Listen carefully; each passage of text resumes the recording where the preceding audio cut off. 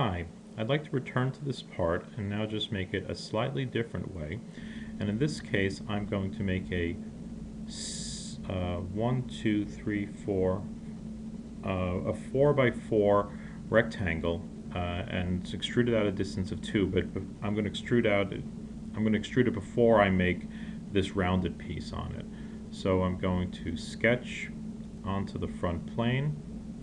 I'm going to draw myself my square. In this case, I'm going to stay in the 3 dimensions just to do a variation on a theme. I am going to change this dimension to 4, refit my screen here, and I'll say that I'm done. I'll extrude out the distance, a distance of 2, and I'll say that I'm done. Let me look at it in the isometric view. So that's about right, and I'm going to turn off my planes so I don't have to see that additional information. I'm going to turn off my my spin center as well, so we can see what we're doing here. Now what I want to do is I want to sketch onto this surface. I'm going to purposely stay in 3 dimensions here, because now what I want to do is I want to put a circle. I'm just going to put a circle just generally in here somewhere. And now I'm going to use constraints to specify the location and the extent of this circle.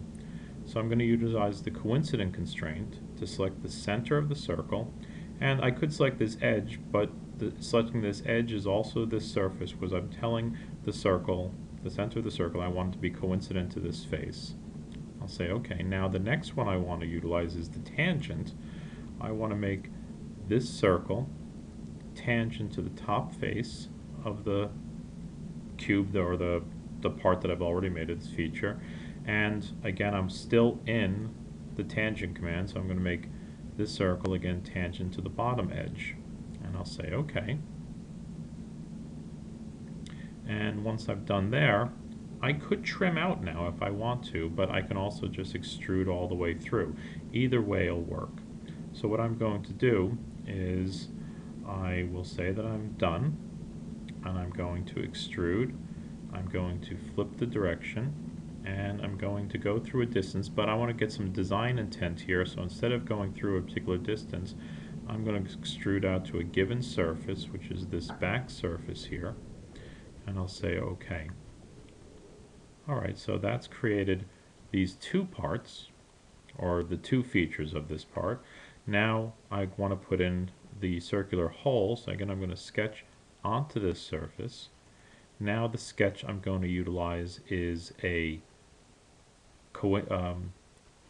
concentric circle, so I'm just going to select this circular edge. That allows me to create a circle. Notice it created the reference geometry there, and one thing about being in a circle tool is I'm still in here until I select, say, that tool to get out of it, and I'll make my diameter 2.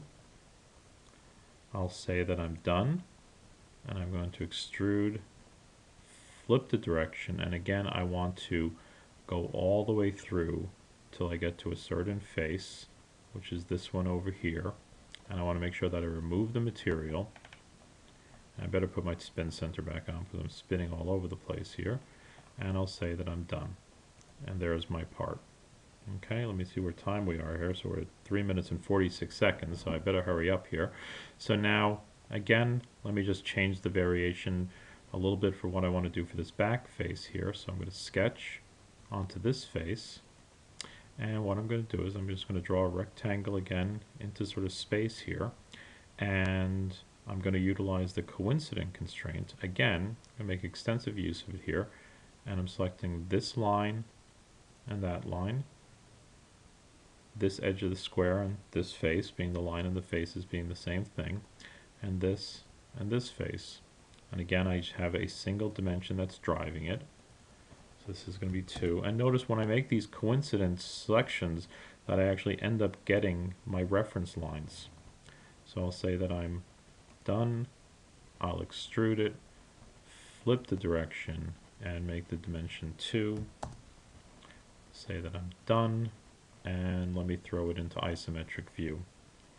Alrighty, and that finishes that one.